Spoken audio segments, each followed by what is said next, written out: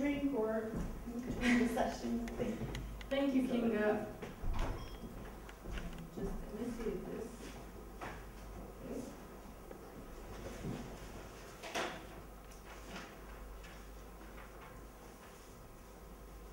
Thank you, Kinga, for introducing this second group workshop. Thank you all for being here. Good morning.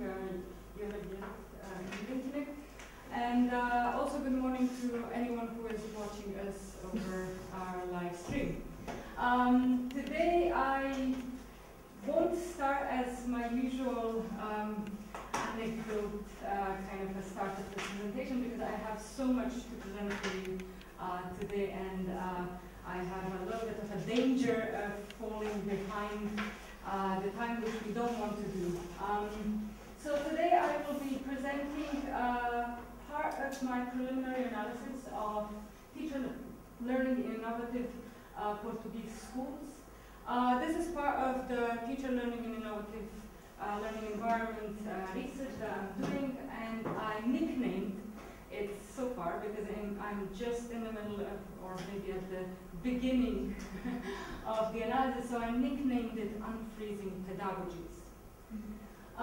This is within the framework of learning teacher, and just to give a little bit of visualization where my research sets, if we think of the EDiTE as a large framework, the European Doctorate of Teacher Education, this is a consortium of 5 universities. ELTE is one of them, which has its own little framework called the Learning Teacher, and within this framework, the little blue dot, that's my research. So I'm one of the 15 within the inner circle, but I'm also a part of EDiTE, of ELTE, and my research focuses on 2 countries. So this is a 2-case study research of Hungary and Portugal. For today, I would like to brief you with a general overview of my study. Most of you don't know much about it, which I'm very glad, because I'm also glad to hear your impressions of it. And I would like to also brief you on the starting analysis of my Portuguese case. As I said, this is a very preliminary analysis, so you will have to be patient with me being at the very beginning.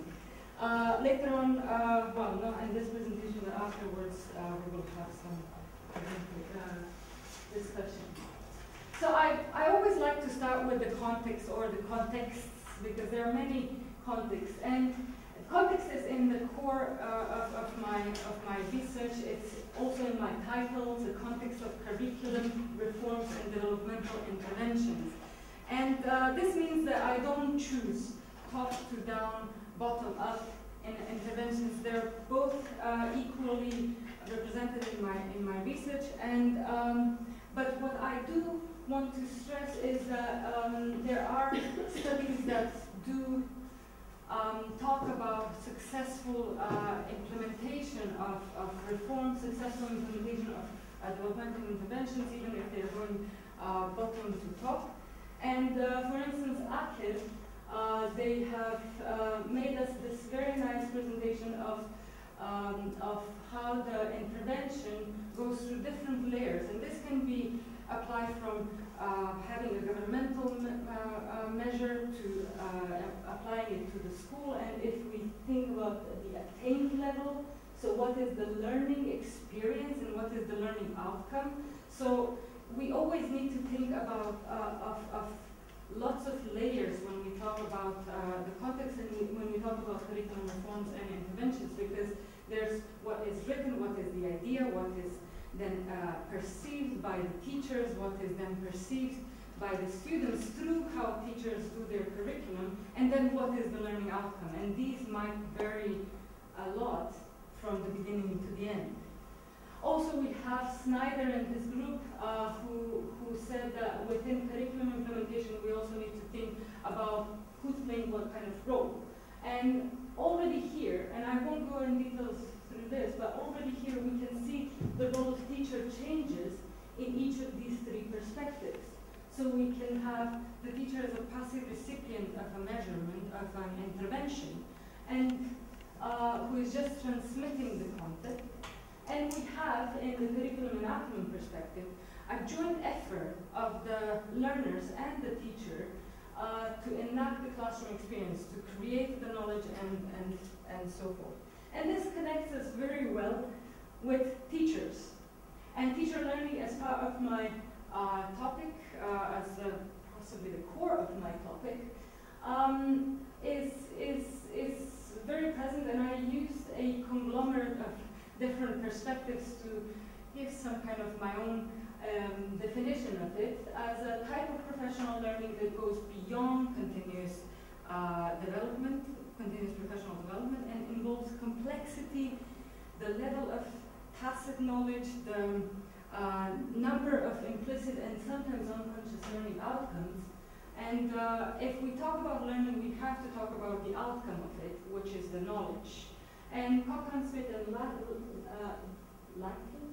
Little, they talk about three types of teacher knowledge, and we can also see a slight gradual complexity in this knowledge for practice, knowledge in practice, and knowledge of practice, where knowledge for practice might be something that is happening in this institution, where an explicit set of knowledge is given and passed from one side to another side, and then we have knowledge of practice, which is this something that I've already mentioned, this tacit, very implicit kind of knowledge that teachers have when they actually do their practice. All of these, there's no favorism between these three, but all of these are very important, and this again gives us the layering of the topic that I'm dealing with. And finally, if we want to talk about how learning happens and what we mean by knowledge sharing, Beckens and the group, they did a very good study of teacher learning in innovative learning environments in Netherlands, and they said, well, it has to be active and self-regulated, and it also goes mainly through experimenting and reflecting of one's own practice. But it goes through doing your own job, working with parents, working with teams, solving problems and challenges, and also doing extra curricular, extra content work. If we think about why some teachers are more keen of learning and why some are not, we can think of a quote who says that if we want to achieve sustainability in learning, especially among teachers, this happens when teachers are engaged have an engaged practice as moral beings. And this goes again into a wide range of complexity that I actually don't enter, luckily. Finally, just a few words about innovation. Innovation is not an educational science invention, so it doesn't come from education as natural. So I have to borrow a little bit of definition and a little bit of ideas from elsewhere, especially in the commerce world. And innovation, and I've chosen this O'Sullivan's and Rogers' definition because these kind of, if we translate it into education section, it can make some sense. So it's a process of making changes and adding something new to the organization, adding a value. And Rogers says it is an idea, practice, or project that is perceived as new. So it not necessarily needs to be new, it just needs to be perceived as new, which is valuable for us and in educational context, because national context and sometimes even school context makes a big difference. So something that is a common practice in one context, in, for instance, Finland, might be perceived as new in Hungary or in Lithuania or elsewhere. So this is a very, very valuable point here. And in education, that can be through technology and digitalization, through teaching approaches and methodology, through architecture, use of space, and of course through organization of work, including external and internal collaboration. So, and this is not extensive because I tried to be comprehensive here, but this is not extensive because innovation in education goes and goes. It's unstoppable force. So how am I, with my crazy mind, attempting to do this? I've opted out to do a qualitative research approach by using nested case study. And I liked this idea of nested case study. I like the idea of case study, first of all. But I liked also the nested case study approach because it is a study that is using a scaled approach, and it's traveling through macro, meso, and micro level in order to gain a comprehensive analysis at the very end. Steak and Miriam both say that in education, case studies are quite good methods to use to study complex research cases and to gain a holistic and comprehensive analysis. So I followed these great minds, and I hope I will get somewhere with this. As for my data collection, I have chosen to do interviews, and some of these interviews are actually interviews in a focus group setting, especially with school teachers. And school teachers among all of these groups will be the largest group because the topic is teacher learning, so I wanted to see their self-perception of how they learn. I will also involve specific country documents, for instance, policy measures, which are obviously very important, and also from these large documents to small documents, which are, for instance, study plans with individual study, individualized learning plans for students and so on. And I have something as unstructured observations. I haven't structured my observations because the topic of innovation is just unpredictable, especially in contexts where I don't understand maybe the language, I don't understand the country itself, for instance in Portugal, but even here. So this is kind of the setting. So let's go to unfreezing pedagogies, my Portuguese case.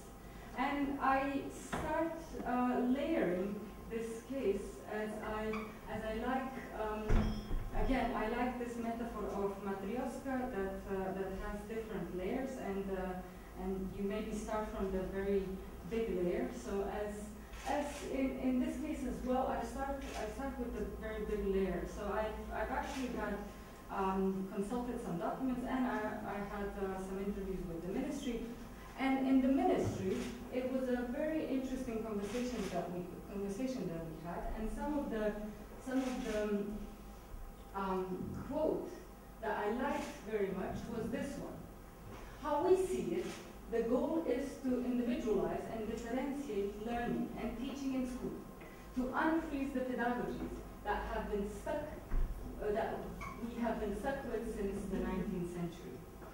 And this instantly gives us a setting. So this comes as an official saying. This gives us an interesting setting. I like the metaphor of unfreeze because it seems that something is not flexible enough, something is a little bit icy, and we need to break it a little bit, we need to make it a little bit flexible. And indeed, in the Portuguese context, currently, this is how the educational success is perceived. And I won't go into all of these because it would take too much of my time, which I don't have. But if I would go into this, I would present a very complex, quite comprehensive array of measurements that the Portuguese government has is implementing at the moment. So, for instance, Qualifica program is for the adults. So the parents who have no qualifications, because the success of the learners, of the students, is correlated with the level of education of their parents, especially the mothers. And this was done through studies, and this is what they also have. In particular, these two interventions are prepared to be bottom-up interventions, so they are pilot projects that go from the school level, and they should in years from now, generate some kind of knowledge, some kind of learning for the other schools. So not everything is top to bottom. As I said, I won't go into specifics of Portuguese context because I would like to actually show you the innovation spectrum. Thank you. Show you the innovation spectrum, which I have seen in these selected Portuguese schools, and they were selected because they were innovative in one way or another. So what I've seen is, for instance, and this is all examples. For instance, no bells, no classrooms on Friday afternoon, no textbooks. And this came, for instance, as an answer to a problem that they had, for instance, with kids being late for school, or with having too much violence on Friday afternoon. Teachers working in pairs of teams, cross-disciplinary subjects, for instance, a subject called water, which has disciplines of biology, geography, and history inside. So three subject teachers working together in a class called water. Switching from summative to formative assessment with no end of the year grades. This blew everyone's mind. Community involvement, which means community of local community and parents and so on. Self-directed learning plans of the students. So students are given a whole curriculum that they know for the whole year, and they need to self-directed learning with help of coach teachers. Storytelling and yearly narrative. There are schools that actually do a whole story that goes throughout the year, and within this story, different subjects are put inside, and three-layered project-based learning. And this, as I say, it's at the beginning of my analysis, so I classified these into these three categories at the moment. But this is, again, a non-extensive list because only yesterday I returned from my last data collection from Portugal, so this might actually expand. And what about the very middle of the Matryoshka set? The teacher learning spectrum goes from rethinking the curriculum, understanding the perspective of learners or their students, understanding themselves as learners. Some schools actually identify that teachers are as same as students. So not everyone learns in the same way, and this is a valuable understanding. Managing the new roles, understanding the context that we live in the 21st century, that it's that we don't know what the future brings, and connecting with students at various levels, so as mentors, as teachers, as some kind of coaching role, and engaging with creativity and professionalism. And I could identify the what of the learning spectrum, the how and the why. And if we think of my theoretical background, we have all of these already laid out. For instance, how the back-end study of experimentation and reflecting on own practice, and so on. Now, my analytical framework is still in the making. During my first set of data collection in Portugal, with my colleague, we managed to develop this nice flowery shape of school development, where I identify teacher learning as very significant element, which goes together with other three perspectives. Now I'm adding three new layers, the teacher learning itself, the element of the learner, and the context of why. So why do we need to change this practice? Why do we need to learn as teachers? And this goes both for country and for the world. So we're now in 21st century, so we need these kind of things.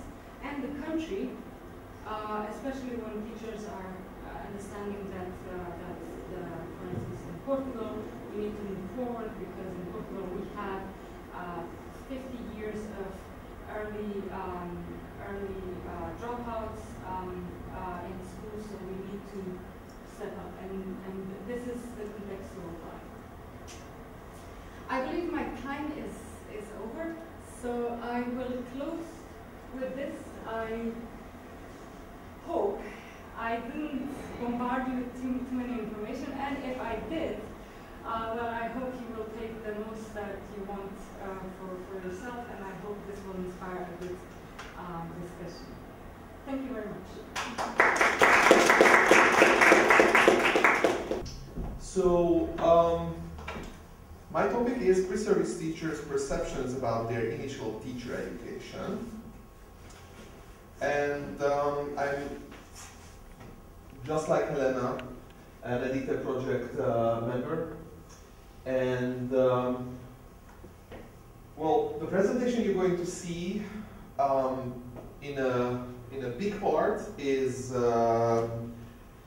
unchanged from the summer. Because what I'm concentrating now did not actually present a lot of presentable things. But I did change a bit in the end, and you will see what I'm going to focus on. Well, for some of you who have already seen this, the focus will be in different areas. And so my initial thought entering this process was what interests me most as a higher education specialist is quality of higher education. How can I approach quality of teacher education, initial teacher education as is? And so where I went with that was the problem statement. So looking at in what way initial teacher education programs prepare or educate these students for the complexity of the teaching profession. So there are many ways how to look at it, but the complexity of the teaching profession is definitely one of the main reasons why teacher education is not an easy thing. Why teacher education is a complex matter.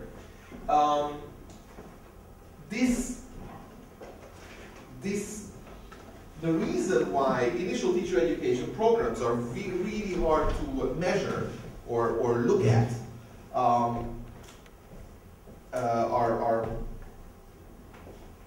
there are many, but the most important ones that I see are, the first one is inside the structure of the program. So there are not many or ever at all other higher education programs where so many different departments, institutions, and even totally different fields have to work together. So in teacher education, if you want to be a math and physics teacher, then you have the math, physics departments, you have the methodology departments over there, and a totally different faculty of the university will teach you psychology and pedagogy, and another completely different place will give you work experience, or multiple work experiences in many different schools. All the people who work with you there have very different concepts of what a teacher is, and here I am already at the second part of it. So the aims of the stakeholders, what kind of person, what kind of teacher, what kind of professional I want to see in the education system is really very different. There are maybe countries where this is something that, that was part of the public discourse, not in Hungary and not in Portugal as I know. So there is no actual communication between the different stakeholders. The government wants something, the parents want something completely different than the children or the students themselves. But also there's a certain element that comes with the actual participants of the program, the student teachers, who arrive to the university with very different expectations, but also with very different knowledge base. And we know that we create our knowledge and our professional identity based on what we already know, what we already experienced. And well, the idea that the students who arrive to become teachers have already about 10,000 hours of experience looking teachers doing their work. And so they have a very concrete vision of what kind of teachers are good and what kind of teachers are bad and what these teachers are doing, and so what they should be doing as teachers. So this is a fundamental challenge of the initial teacher training programs to change it, if necessary, into ideas that are much more or much closer to the scientific understanding that we have on what a teacher should be. But of course, all different stakeholders would want to change these students into something completely different. Anyway, I am also going to do case studies, just like Helena, and my focus is the student. What I'm interested in is what the initial teacher education programs that I'm looking at in Portugal and in Hungary looks like, or feels like, or perceived like from the inside, from the student. It is just as well interesting and important to know what the teacher educators think about the program that they are working on. It's just as important to see what the authorities think about the program. But my understanding, my interest lies in what the student think. And this, I feel, is one type or one interesting reality of the program, a perceived reality of it. So what are the students' perceptions and what they think about their programs? And these are how my research questions are formulated. Again, they are about perceptions about the profession and about how this perception changes. And so my wish and aim is to understand the inner workings of the program, and thus the quality of it a little bit, through the concepts of the student teachers on their own improvements, on their own becoming a teacher, on their own professional identity. It's a little bit of a backdoor into the case, but I want a much more narrative approach, and so I'm not preparing to ask really direct questions on, on the quality. And definitely not about is it good or is it bad. These are not really useful things, specifically because being satisfied really depends on so many factors that are outside the control of the program itself, and says nothing about the program. Says much more on your own expectations of it, or your own expectation of yourself before getting into the program. So I'm not going to go that way. I'm going to go into seeing what the student teachers think about knowledge, competence, and what factors influence these views, and all the important information I hope will come out of these narratives. And the second question is also very interesting because it goes into the complexity issue that is basically today one of the core concepts about teaching, is how teachers cope with this complexity and how they are getting prepared to cope with the complexity, knowing that there is no way of getting ready completely. There is a myth about teachers getting out of the university being prepared to teach. That is not what is happening, and it is not really the wish.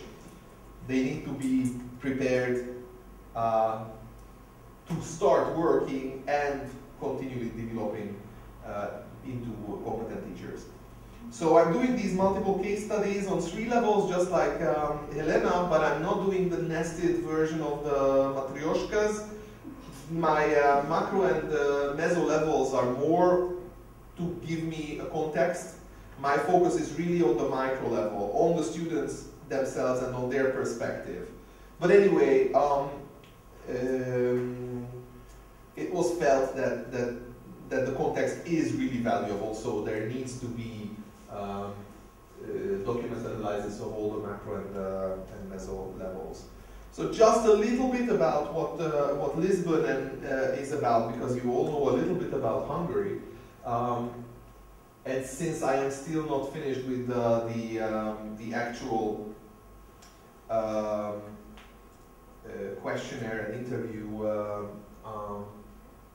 instruments, so this is really a preliminary thing of what I already know, is that there is an interesting dynamic that will probably come out in my research about how the Bologna and the post-Bologna system that we have in Hungary is fundamentally different, and the ideals of these systems, of what is or what could be amazing in the Bologna system and what could be amazing in the 5, 6, whatever, how many years fully united system. And of course, what the present situation is and how these systems' flaws automatically brings interesting problems into view. So this is a Bologna system in Lisbon, where a couple of contextual issues makes it very, very stressful. How it's done is that the BA has really no educational credits in it. So in the Hungarian BA, in the Bologna system, did have a 10 credits requirement to get into the Masters of Education programs, which gave at least a little bit of an insight for the students of what the teaching program will bring. These students have nothing, they just have to do their generic BA, BSc in whatever subjects they want to teach most. So this is just one subject BA that they do. And then during the MA, they will get the minor and all the pedagogic knowledge that they can cram into the 2 years. And so the decision to become a teacher comes much later, and so there's no real experience in school until the 5th year of their studies. So if it turns out that being with children who are unruly or whatever, they are just shouting your name all the time, is not something for you, it comes quite in the late of your studies, which is not really helpful. So until the 4th, 5th years, there's no opportunity to grow as a teacher, and the examples that they have at the university are still no better than or even maybe worse as teachers than the ones they met at the high school level. And the MA program also faces harsh realities. In Portugal, the diminishing number of students in the country happened at the same time as the country started to give more work hours to teachers, a little bit like in Hungary, and raise the level of the years of pension. The 3 things together made it so that there is no jobs. For the past 15 years, there are basically no opening jobs in the Portuguese system. And so in the last 5-10 years, the numbers of students who applied to the MA of teaching diminished also rapidly. So on the program still exists, but many of the students in the program are in their 2nd or 3rd degree. They want to have new subjects to teach, to promote their job opportunities. But even if you do finish, your chance of getting hired really matters on a point system. The point system starts every year. It starts with your final mark of the university, and then with each year of practice experience at a government school, you get 1 extra point. So as you get older and more experienced, your points are getting high enough that you can, be sure that you can get to the school that you want to go. But every year they basically rotate all the teachers around in the country. It is a very interesting thing, and maybe innovation-wise, it is interesting to have an idea that your teachers, about a third, sometimes even half of your teachers will be somewhere else next year, and you will have new teachers. So maintaining your innovation is a challenge, but at the same time, the innovation that these two teachers had experienced in your school will be multiplied in other schools if it was successful and these teachers get there and they can plant seeds. I don't know if that happens, but Helena surely will find examples for that. But at the same time, this is extremely stressful, and specifically if there are teachers with families, one year to the other, usually only the very last days of August, you find out where in the country you're going to live for the next year. So that is extremely stressful. It is not something that people really want to live like, so that's not very nice. And I am also, just to get to where I am right now, I'm still working on a lot of scientific background, reading a lot on a couple of interesting issues, because my focus is so much on how professional identity changes, how professional knowledge develops. These questions are really, really important to conceptualize well. And some of my colleagues are really well into their concepts and models that they use. I'm not. But there are some interesting models that I found. One of them is how professional identity really develops against other identities. So professional against lay. So how am I different from all other people in the world as a professional? Professional against amateur. So how am I different from all other people who try to do what I do, but I do it professionally and they do it in an amateur way? Then professional against technician. It's very interesting as a teacher. How am I different from people who are just going through the curriculum, whatever is written, I do it in a technical way, not really thinking about what I'm doing, not really trying to improve myself, just do it as I'm told. This is a technician. And sometimes the governments really would love to have teachers that are technicians, and some teachers who would create all the curriculum as the government would want it, and then I could trust that everybody's going to do exactly like that, exactly at the same moment. But that's really not how a professional teacher is thinking. And the fourth level is professional against academic. So an academic would really concentrate on creating new knowledge or looking at and finding out new connections between things and learning things. Whereas a professional will do that in their practice, but still concentrate on practical issues. How do I put this into the most effective practice that I can create? So, so also thinking about professional knowledge in this sense, how what I know institutes part of this understanding of my profession. Well, this is where I am with that. I'm not sure this is where I will stay. That's why I didn't really put it concretely there. And a couple of dilemmas that I brought.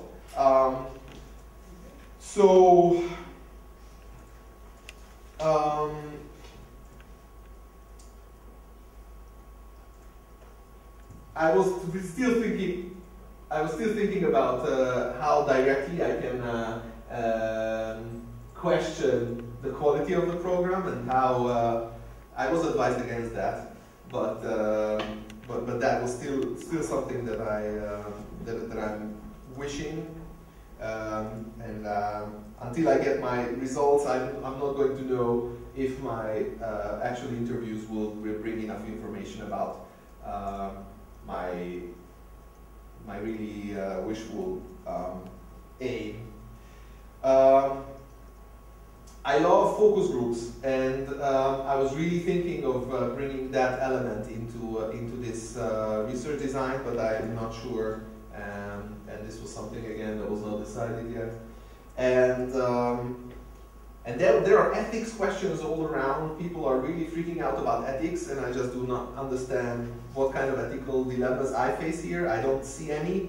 I always just think that I keep it anonymous, I keep the data unavailable and secure for everybody, I make changes in the names and the stories so that nobody is recognizable, and I thought that's enough. But still many issues of ethics was brought up in our community, and so I'm really open to anybody's suggestions if I face ethical challenges that I do not see. Well, I had this motto that teachers need to have their cake and eat it too. It seems like there is no part of teaching profession that is simple, that you always need to be in all parts of the dilemmas, whatever is facing. Thank you very much for your attention. Okay, so good morning. My name is Ágota Szücs, and I am also a PhD student, but I study at the English program at the English Language Pedagogy. And but I am not part of the Edite program, so my presentation will be a bit different.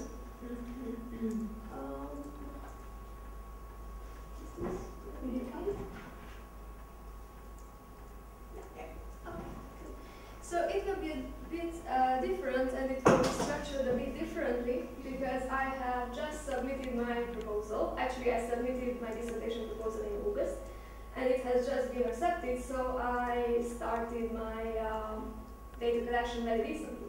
So I cannot serve you with very exact results or very detailed results, but what I can show you is my, my structure and my design.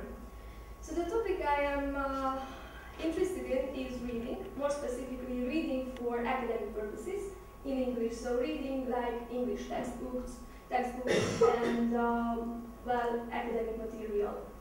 And the title of my research is Reading English for Academic Purposes, a case study on the reading processes of first-year EFL and BA students. So mine is also a case study. And I would like to show you first the outline of my presentation. I would like to introduce you to the aim of my project and how did I came about this topic and why is it interesting and should you also be interested in. I would like to give the definition for some basic terms that maybe those who are not very deep in reading research about academic reading might not be familiar with. Then I would like to present the main features of my data collection and data analysis, and also try to give you some expected outcomes based on very, very shallow results so far and very shallow analysis. Okay, so how did I came about this topic? Well, it's based on my own personal teaching experience. I have been teaching academic skills at different universities in the last 3 years. So you would think that, well, we all know that reading comprehension is important in life. We all know that we have to be able to comprehend the text fully and get out the meaning. And we would think that everybody knows how to read. We learned it in the first grade, elementary school, right? And you would think that everybody can understand the text. And first-year university students are able to understand basic texts which are appropriate for their language proficiency levels. Well, my teaching practice suggests otherwise. Actually, based on the national curriculum for the Hungarian language and communication classes, teaching how to read and how to comprehend texts and how to successfully apply reading strategies is part of the education in high school for 4 years. And a pilot study I conducted, which is at the moment in press, well, my results there suggest that some teachers tend to avoid the troubles of teaching reading because probably the reason is that this is such an obvious skill that people think that it will develop on its own. And it develops better for some students, not so much for other students. So my aim here is to explore this issue, that actually what happens when students have to process an academic reading piece.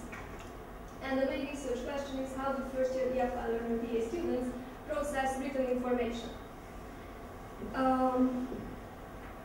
Well, reading on a very basic level is decoding symbols, right? Decoding symbols and making sense of them. But it goes a bit deeper because it is more like a complex cognitive process where you derive and construct meaning from a text. You have to be very careful to be able to read out the information that is actually in the text, but don't superimpose your own expectations or your own beliefs and read into the text. So it is a dynamic interaction between the reader and the text, so it really requires practice and some conscious knowledge of how to do it. And to be able to successfully process information, it has already been proven in the past that only direct explicit instruction leads to the maximum development of reading strategies and to the maximum reading efficiency. And well, this seems to not happen. This is all what I can say based on my research, that first-year students still seem to lack this knowledge. So what we can do is, well, we could blame the teachers, we could blame the system, or we could just, fix the problem. We get them at their first year, so we have to fix the problem here. And actually universities, I think most universities in Hungary offer some form of academic skills classes where they actually learn how to read effectively. But to be able to build a good curriculum for these classes, we need to actually be aware of what's going on while somebody is reading. And there's a multitude of reading models, but none of them are validated. So actually, I think this is where my piece of research can come in as a starting bit, a tiny starting bit, for hopefully a big array of future research, that I would like to actually focus on the process. And how can you focus on a process which is completely internal in somebody's mind? Well, it's very difficult, let me tell you that. But I think that traditional reading tasks like multiple choice reading tasks are not appropriate because they don't give the students a big enough freedom. What I found is that summarization tasks might be a good way, because in summary they have to read the text and get the gist. So to be able to get the gist, to be able to summarize something, you have to fully understand it. And there are two different types of summaries. The global summary, which actually is when you read the text and you want all the main ideas presented by the text, and there is the guided summary, when, for example, the text is about teaching online, and it has, the first part is about the history of teaching online, the second part is why it is good for students to learn online, why it is bad for students to learn online, and the last part is about how the teacher is affected by teaching online. And in the guided summary, you would have to extract only, for example, extract the parts which refer to how teachers are affected by teaching online. So to be able to, this is even more difficult than a global summary, because in the global summary, if you are practiced with reading, if you are a practiced experienced reader, then you can detect, usually by their place in the text, the main information, the key information. But here you have to really go deep into the text, read it very thoroughly to be able to select only the relevant pieces which answer your question. So this is why in my study I use guided summaries to check how students are processing information. And these are well, the main research question was how do they read, but this is very abstract, so I had to somehow break it down, and I did. And I don't expect you to read all of them, so let me summarize it for you. So the first two refer to what characterizes the first-year students' reading processes before and after getting a half a semester explicit instruction, aka the academic skills class. The third and fourth research question refers to what are they including into their guided summaries, what kind of information, if they are including the relevant pieces of information or the extra pieces of information that are irrelevant for the task.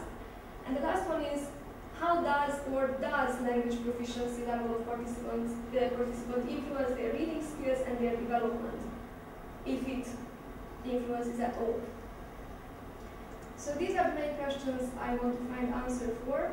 And to do that, I am actually looking at a group I am teaching. It's 14 students. And while they are all Hungarian native speakers, I really intended to do it so because I wanted to minimize all the other possible effects of other mother tongues. And I am looking at this autumn semester. So I am looking at their development through this semester. But I cannot really do a proper longitudinal study in half a year. What I am doing is, well, it's a qualitative approach, but I am collecting data on 2 occasions. And the first occasion was the beginning of the semester, right at the beginning, so the first week, and the first 3 weeks actually, because 14 students per 2-hour think alouds, it was impossible to do in the first week.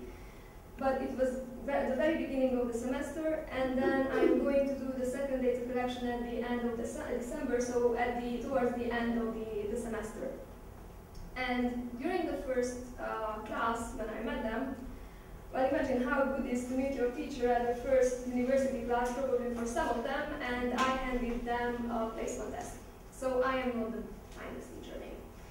So I did an Oxford placement test with them, which has the grammar part and the listening part, and I also added a Pearson academic reading test because the placement test didn't have anything specific for reading, and I thought that based on the topic of the research, this would be very important. So this was administered on the very first class, and then from the next day on, people kept coming one-on-one, and we met for a longer interview. And in the interview, it was a think aloud. The think aloud means basically that the person sits down, does the task, and while doing the task, he or she verbalizes all the thoughts that come to their mind. So, so they did the think aloud task on a guided summary writing task, which I developed earlier. There were 2 guided summary tasks, and I'm going to develop them to administer them in a counterbalance design. So one student gets task A, the other student gets task B, and again task A, task B, so they cannot, I try to avoid them to discuss it among themselves. But both of these guided summary tasks are about topics that they can be familiar with, so it's very general, historical, women's rights movement topic, one of them, and the other one is about learning and learning in childhood, learning languages in childhood. So they are very simple topics, and the texts are approximately on a B2 level, so it should be appropriate. The think aloud procedures were developed based on the advice I found in Bowers 2010, and after all these think alouds are recorded, audio and video recorded, and at the end of the think aloud, I also sit down with them right after the think aloud, and we are rewatching parts. Well, initially I thought that it would be ideal to rewatch the whole thing, but nobody has that amount of time because one think aloud takes around 1 hour, 10 minutes, because they have 1 hour for the task. I fixed that. But before that, we also have a practice phase when I give them just simple sentences to, jumble sentences, and they have to put them together by verbalizing their patterns. So nobody wanted to sit through that. Honestly, I didn't want to sit through that. But we are rewatching specific parts, and then we do a retrospective interview on it. So in those interviews, I asked them about their previous experience with such tasks. Have they ever met such tasks? Have they ever got any instruction, any similar instruction like this? Had anybody ever told them about reading strategies before? And they are also commenting on why they did this or that when they were not able to verbalize it during the task. For example, when they were reading, it's very difficult to verbalize for them. So this was the first phase, and I expect the second phase to go down exactly the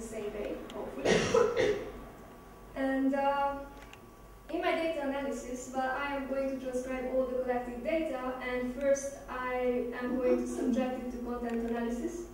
And this is what I already started, and in the content analysis I am looking at the use of reading strategies, mostly, and actually what are they doing.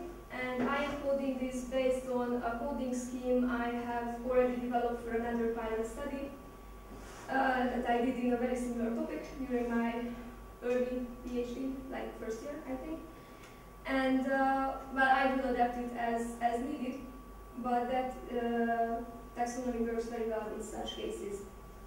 And I am also going to use propositional analysis on the final guided summaries to make sure that the differences between the first final guided summaries, so the guided summaries produced in the first phase and in the second phase, the amount of information included is really obvious, and the quality of information.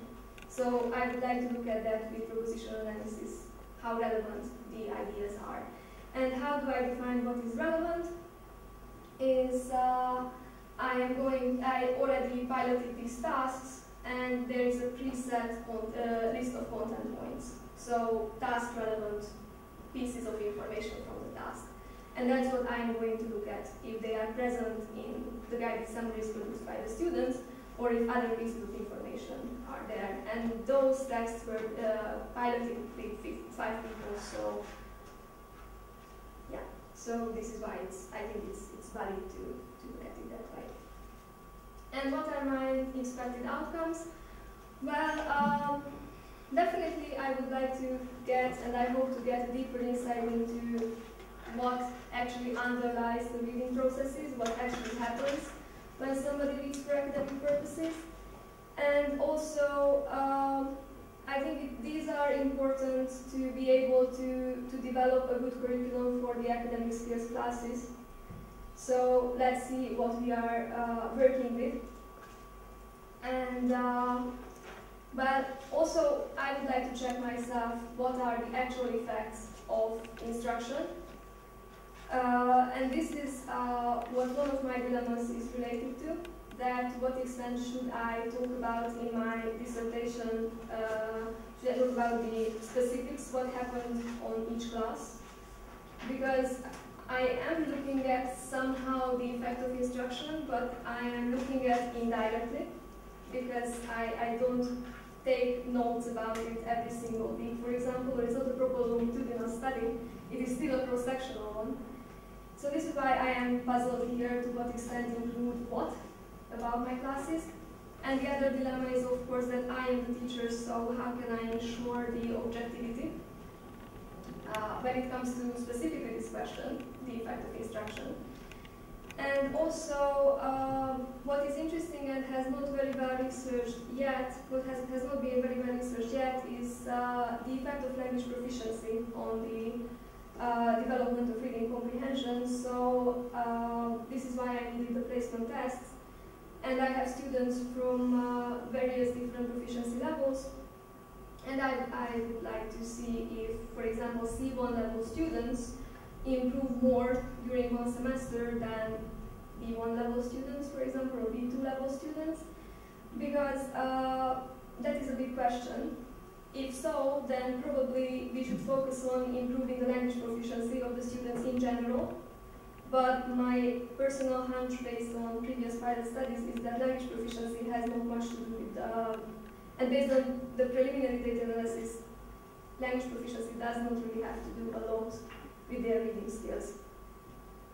So this would be very interesting.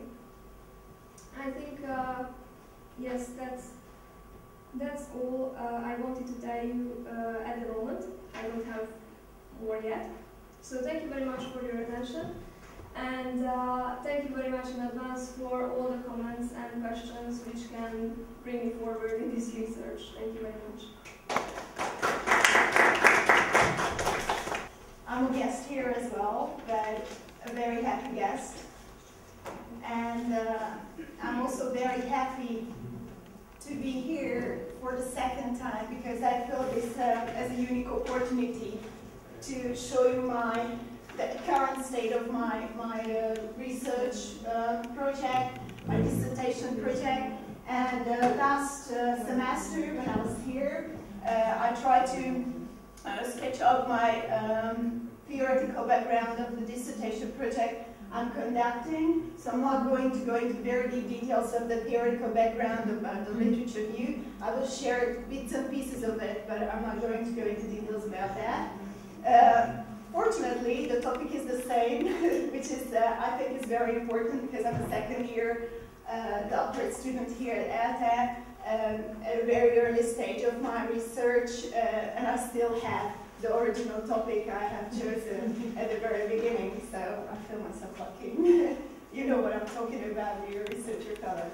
So the topic I have chosen and still staying with is the reflective practice in mentor-teacher and teacher-trainee relationships in initial teacher education. And I've chosen this topic for several reasons I haven't talked about last time. I have a very strong motivation to explore this field of initial teacher education. I have personal dedication as well. I'm a teacher and a qualified mentor teacher. And as an experienced mentor, I feel the ups and downs, the twists and turns of this mentorship program. And somehow I felt it has a way to improve that. And I'm also aware of the fact that there has been structural and systematic and also contextual changes in initial teacher education that has touched, of course, the mentorship program as well. Just to mention two of them, one of them is that the mentor certification became mandatory for teachers who support, lead, follow, work with, etc., with novice teachers in the pre-service and in-service period. And the second one, which is important to us, that the whole structure of the mentorship program has changed. It has three stages now, two in the pre-service period and one in the in-service period. So they spend quite a lot of time, mentors spend quite a lot of time with their mentees on site. And I also saw that there are potential possibilities for improvement, not because the system is not good, only because it's pretty young, and I feel that there are gaps within and in the system. So when I was preparing for this workshop and for this presentation, I thought it would be good to just show you where I am now, what I'm planning to do, and what results I'm finding I'm already having in my pocket. So when we, and I very often use first person plural because I work in a very strong collaboration with my supervisor, Dr. Dorner. So when we started to plan our research design, we thought it would be very good to conduct a pilot research in order to orient our thinking about the whole topic we want to explore. And especially we wanted to see where are those focus points in this whole topic we really have to test in a large-scale surveys.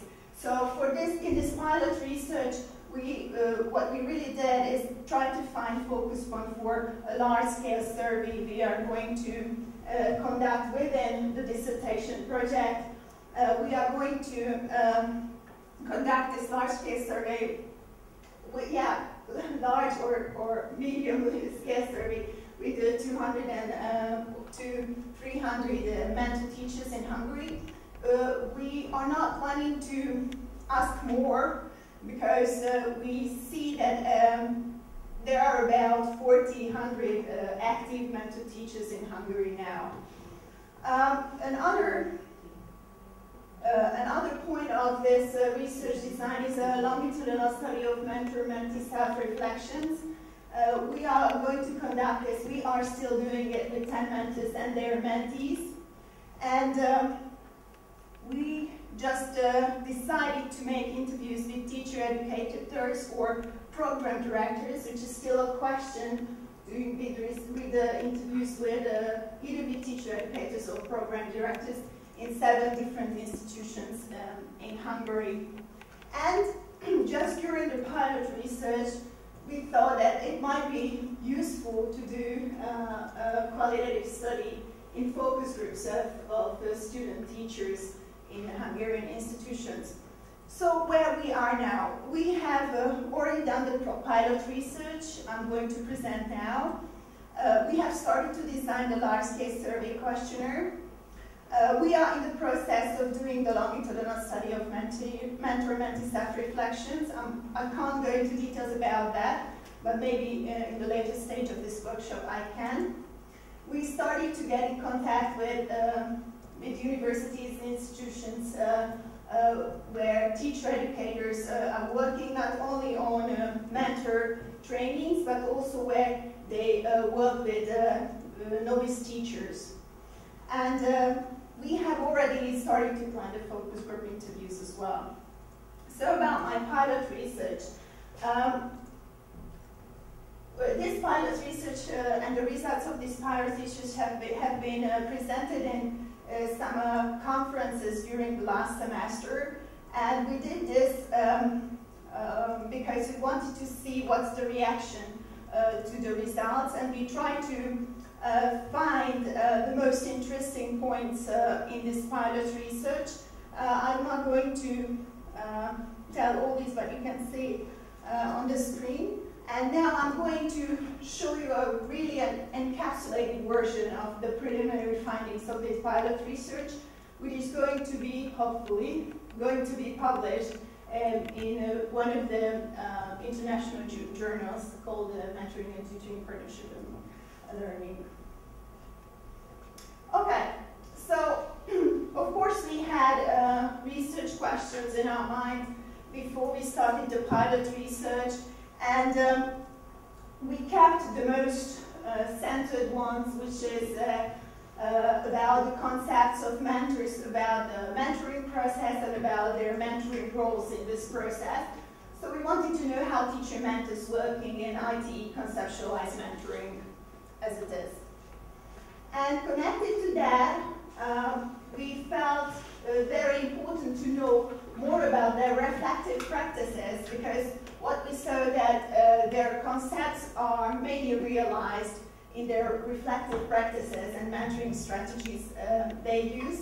And we also wanted to know, because we felt there is a way to improve, how they are related to adult learning models and the student autonomy.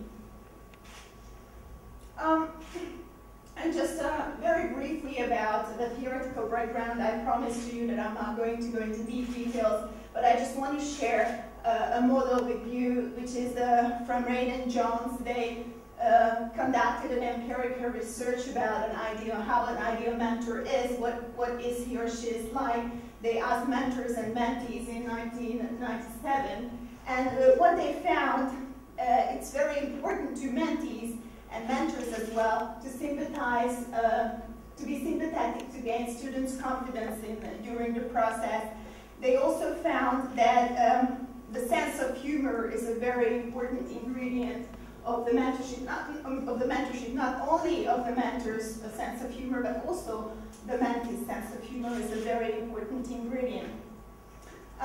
They also found that for mentees it is very important that their mentor is always approachable. They can turn to him or her in each and every case they need help. And for mentees, it was very important that their mentor is patient and tolerant during the process. These are all the ones which are the characteristics of the mentor, they are defined by the mentees mainly. But it is also very important that the mentor is in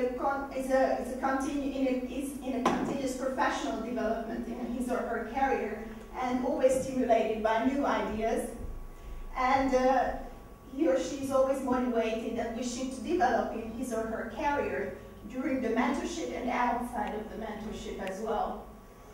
The mentor should accept his or her own failings during the process and outside of the process as well. And what is very interesting to us, that it became a core characteristic that the mentor should show humility, committed to the pupils and also to the students in the process, and being tactful. As you can see, it's a kind of, it shows a kind of partnership in learning, that a mentor should be a partner during the whole mentorship process. You can even imagine that it's kind of a friendship. Of course, it's nothing to do with emotions, but still, it's a very nice image, I think. Okay, and what this all shows that mentoring processes have their own benefits in initial teacher education, and the literature proves the same, that it has a very positive impact on the outlook of the teaching of the novice teachers. And why is it important to us? Of course, because we want more and more novice teachers to stay in the profession, and a good mentorship, a good process of mentoring has a very good impact on teacher retention and minimizes the turnover during the process. I also told you that reflective mentoring practice is an important role in the mentoring process and in the concept. We found this very important also because it was very difficult for the mentors to express their concepts in words. So what we found is that usually we traced their conceptions in the expression of when they express their reflective mentoring practices. We tried to define a reflective practice according to Cortagan, who sets reflective practice as an instrument by which experiences are translated into dynamic knowledge. And it seems that it's a very crucial point for the mentees, because a good reflective practice of mentoring can improve confidence, self-esteem, and the ability of problem solve during the mentoring process.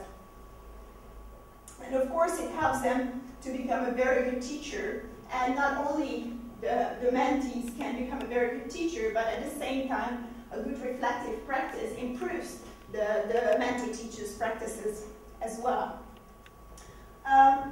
In the Hungarian system, mentor-teachers have specific reflective responsibilities during the process. We can even say they are compulsory points during the process, but we found that they are not very important when we are talking about the real concepts of mentorship. And we also wanted to see how these reflective practices are connected to adult learning, and within adult learning we wanted to know how these reflective practices support the mentees to become self-regulated learners. And we also found that in the Hungarian system, self-regulated learning is an important element of initial teacher education, which is kind of obvious. But what is more interesting that in the system, it should be achieved by developing reflective practices. In the models of adult learning, reflective and self-reflective practices are always very relevant, and they constitute a cycle of learning, which we used in designing our research, the large-scale study. And we also found a very strong interconnectedness between self-regulated learning and the continuous professional development processes. It's a very complex topic. I can't share more details, but if you are interested, we already have a paper published on this topic in the Tudomány. Oh, which is very good for it was a very happy thing for me. A very yeah, I feel it's a success story. Okay, so about pilot research, we use semi-structured interviews in this pilot research. We made interviews with 10 mentor teachers, 7 women and 3 men, which is kind of representative, more or less, in the Hungarian teacher society, from different disciplinary fields. These interviews were 2 hours each, at least. So we had like a 20-hour-long data collection, And we use a qualitative approach within the phenomenographic tradition to analyze these data. I can't go into detail about the phenomenographic approach, maybe, sorry, Doctoral, maybe later I'm going to do that. So what we found in this pilot research, we find a mutual agreement about the importance and meaningfulness of the mentoring and the responsibility to professors. So all the mentors agreed of the importance of the mentorship. They even said that they wish they had a support like this. In almost each and every interview they said that they wish they had this kind of support during their career. Another finding which helped us designing the whole research structure is a serious contradiction between the self-conceptualization of mentoring roles and their practical realization. Very often they express they cannot live to the expectation. They know what an ideal mentor is like, but they just feel they can't do that. They are not able to carry out the duties and all the workload they have. So what they do, they pretend to be proper mentors and withhold information about their difficulties in order to keep their spotless image in the teacher community within the school and towards the mentee as well. Or they express their difficulties and they are very honest with their mentees, and they keep on complaining about their heavy workload and time constraints. Yes. And connecting to the, referring to the adult learning part I've already mentioned, what is very striking for us that they kept on calling novice teachers as child, boy, girl, and sometimes they mention them as students. Very rarely they use colleague, novice teacher, or any kind of labels that, that express partnership. There is also a tendency for supporting self-regulated learning and student autonomy. It either starts with a highly authoritative reflective practice and goes to a collegial partnership towards the end of the process, or sometimes it happens vice versa. Sometimes it stays from the very beginning as a partnership, or it stays as an authoritative learning for the whole process. So there are various tendencies we perceived. And why they want to motivate, why they want to support mentees to be self-regulated learners. Actually, it's a very down-to-earth motivation because they want to balance the clash between the theory and practice. They want to reduce the workload on themselves, so they just push the responsibilities to the mentees to do their own job, to do what they want to do and how they want to do. The third one is that they want to prepare them to launch a teaching career right after the mentorship. So they just want to prepare them for an immediate start of their career. And another reason for supporting self-regulated learning is that they don't have information about the mentee's knowledge before the mentoring program, so they just let them do what they want to do because they don't know what they can do. Conclusion, and just very quickly, we have 4 categories of interest for the large-scale survey that we got from this pilot research, and we want to know more information about. The first one is the time perception and how the mentors can manage their time to dedicate more time to their mentoring work. The second one is we want to know more about their role concept, how they really conceive of the concept of their mentorship roles. We want to know more about a triadic mentoring relationship between the teacher-educators, the mentors, and the mentees, and if this triadic mentoring relationship can help improving this mentorship program or help supporting the adult learning dynamics in this program. And we also want to see, because we saw that there is a need for a community of practice, if there is any possibility to involve these mentors into virtual or real platforms of sharing ideas within the community. Okay, very detailed. And thank you for your attention. If you have questions, I'm very happy to answer them if I can. Thank you very much.